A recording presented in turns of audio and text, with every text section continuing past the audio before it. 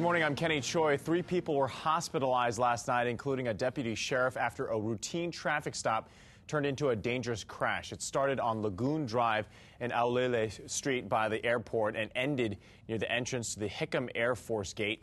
At around 6 p.m. Tuesday, a deputy sheriff was conducting a traffic stop when a car swerved and hit a utility pole.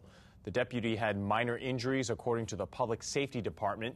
The man was taken to the trauma center in serious but stable condition, and the other woman was taken by federal firefighters to the hospital, also in serious but stable condition. A 39-year-old man died last night after he was picking mangoes and fell. It happened just before 7 last night at a home on Keanu Street in Kaimuki. Police say that he fell and injured his head. Paramedics took him to the hospital in extremely critical condition, where he later died.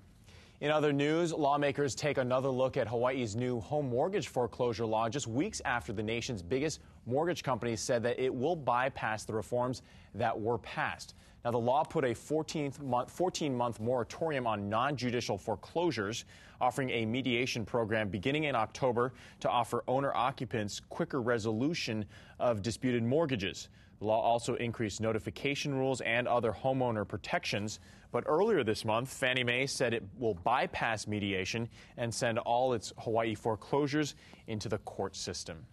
The current 2-year contract covering nearly 13,000 of Hawaii's public school teachers expires tomorrow, and there's still no contract agreement.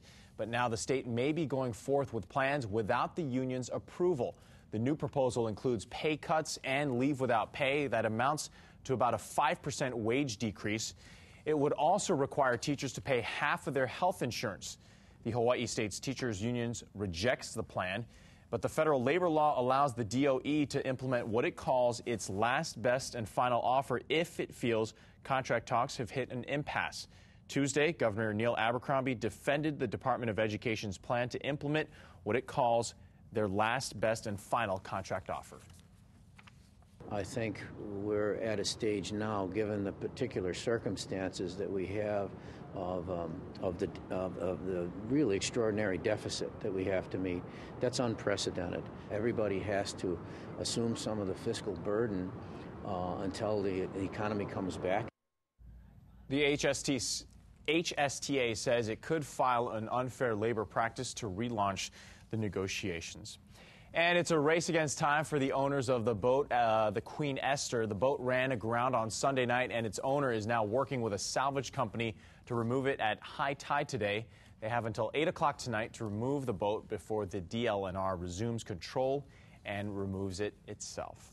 Amberlynn Hayden is here with a look at your weather. Amber. That's right. And, we're going to deal with minor changes over the next 8 days, but overall good for the outdoors for this weekend. Trades continue to ease, as well as those showers, so it's going to be a dry, hot one ahead. The lightest of our winds coming in Sunday and Monday, our 4th of July. So we'll probably deal with some afternoon cloud buildups, but it's going to be ideal to watch the fireworks out at the beach, take a dip to stay cool. Trades and trade showers will return Tuesday through at least this time next week. Now, as far as our surf, pretty dismal out there. Flat stuff, maybe up to 3-foot faces for the eastern shores. Tiny northwest bump around Thursday and Friday. That should keep it about waist high.